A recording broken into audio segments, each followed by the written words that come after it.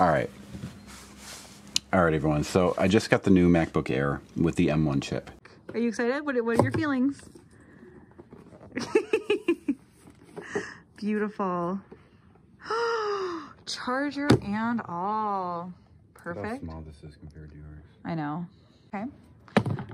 If you could tell Steve Jobs one thing, what would you say to him? Okay. Something offensive. This is really small. Okay, let's look at, ooh, love the screen design. Yeah, it's like a new texture. Yes. Oh, it's beautiful. Look at you. And I wanted to show you guys how usable this thing is for filmmakers specifically. So we're going to be testing out the playback speed in H.265, 10-bit H.264, as well as ProRes at higher resolutions, 4K, 6K, at 50p, at 25p, and see what this thing can do. One of the things I wanted to know is what kind of external drives work well with the Mac M1. And the Samsung T5 has been very respectable, works very well. I did find the, I believe, SanDisk Extreme Pro external drives, the ones that have like a 1000 megabit read and write or close to that. Those did perform better, but this is really holding up, and all the tests I'm doing today is on the T5.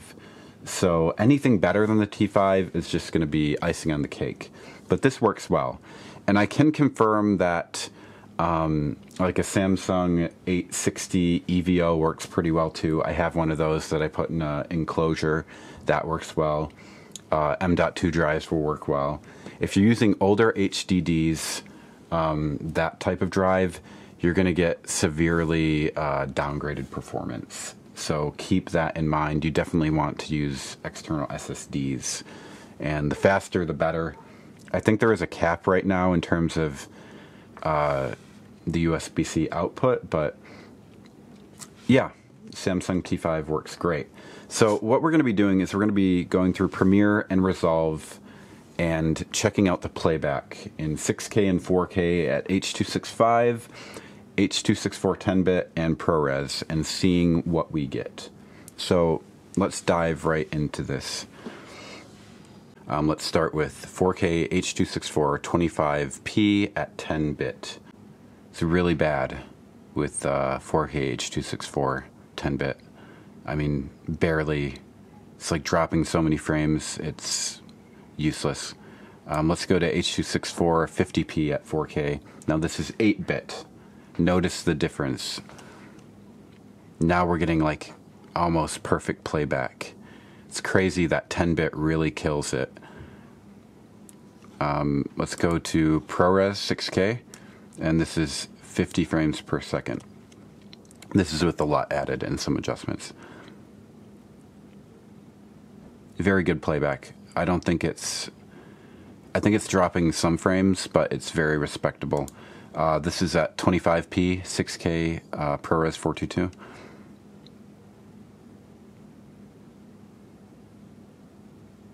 Yeah, great. Looks great. Now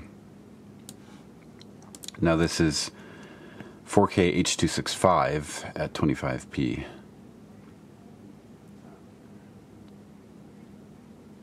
Yeah, I mean, this is really good. This is fantastic.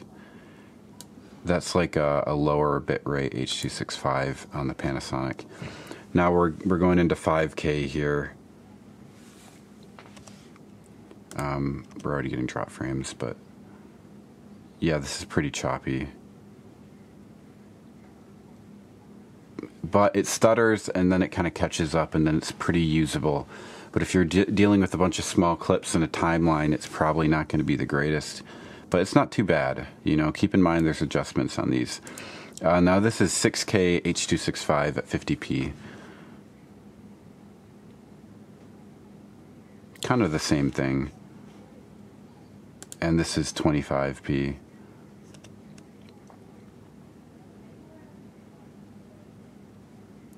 Pretty much the same. I mean, So basically, you're going to get some delays when you're moving around on the timeline and stuff. It's not perfect, but it's fairly fast.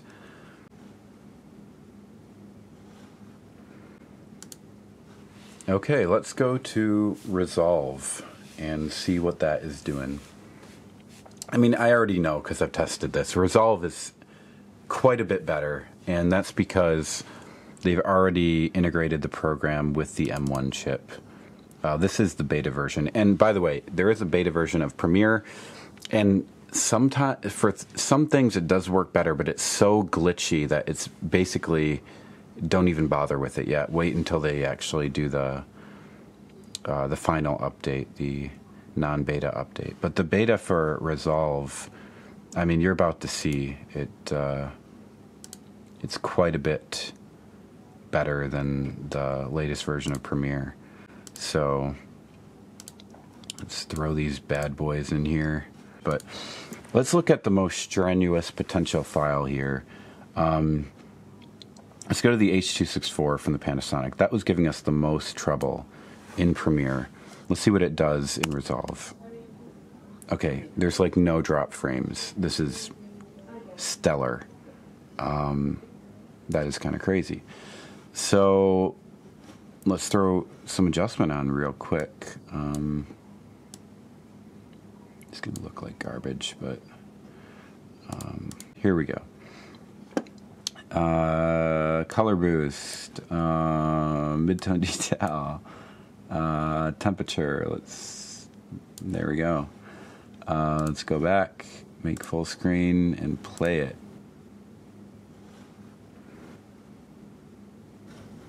I mean, look, we like, this was so glitchy in Premiere. This is like perfect.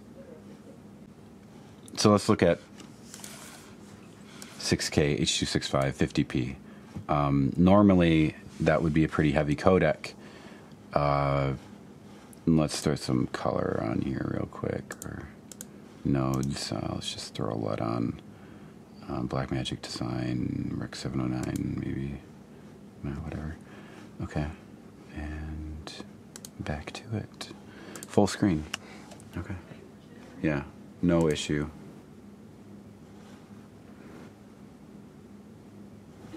Yeah, this is smoother because it was kind of making it look like, because of drop frames, like 24p, but this, you can see that very smooth. It's getting all the frames. There's like, it's not dropping frames here. Okay, astounding. So Resolve is way better. What can I say? Up your game, Premiere. I hope they do, because I know how to use Premiere. I'm just tempted to switch to Resolve because it's a great program, and I don't have to pay monthly for it.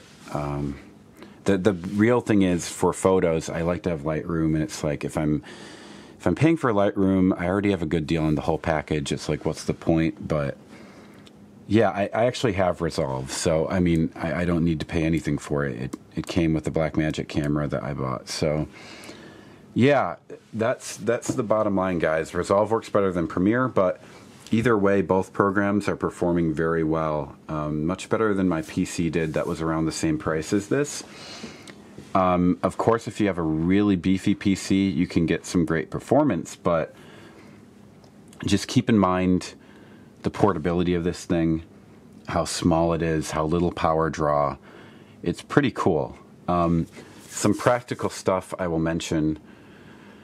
It only has 2 USB-C outs. So I have this little device, this J5 Create, and I've had this overheat, or it appeared to overheat, where like the drives were disconnecting. And I did have it connected to a big TV at that point. Maybe that's why. With this current setup, I've had no issues with it, other than this thing getting kind of hot, which I guess is very normal with all these devices. I don't understand why, per se, it gets so hot. It seems poorly designed, but I guess it is what it is. So yeah, it's the jankiness of all these cables and things sticking out. But of course, if you get a bigger drive, or you can just edit off of the T5 without any of this, you know, plug it right into here and edit. So it can be very portable and small. And of course, drives are just getting smaller and smaller. I was shocked how small the SanDisk Extreme Pro was. I had one like a couple weeks ago, but I returned it. I'm probably just going to get another T5. So, yeah, in case you're wondering, this has been shot on the Panasonic S1 in 5K. I'm really blowing through data over there, but still, it's 200 megabits per second. It's way smaller than RAW. So, yeah, it's pretty cool. It's pretty cool. I have to say, I would have no problem recommending this device. You're going to be waiting a little bit for all the different programs to update to be perfectly compatible with it. But yeah, it's perfectly usable right now, and it's only going to get better. We will see a response from the PC manufacturers soon, and that'll be interesting. You'll probably see some stuff that performs just as well as this, that's cheaper, and probably bigger screens and all that. But if you don't want to wait, I don't think these will devalue too much. I think they'll hold their value because it is a Mac, and it's ridiculously good. I mean, I have run 8K B-RAW on here and gotten decent playback in Resolve, so it's impressive. Anyways, that's about it, guys. If you have any questions, feel free to post them in the comments and I'll try to answer. But hopefully that was informative if you're thinking about this as a filmmaker. Peace out and take care, guys. Happy New Year. Late Happy New Year, but it's my first video of this year. First video in a while. So let's hope we have a little bit of a better year. Like and subscribe.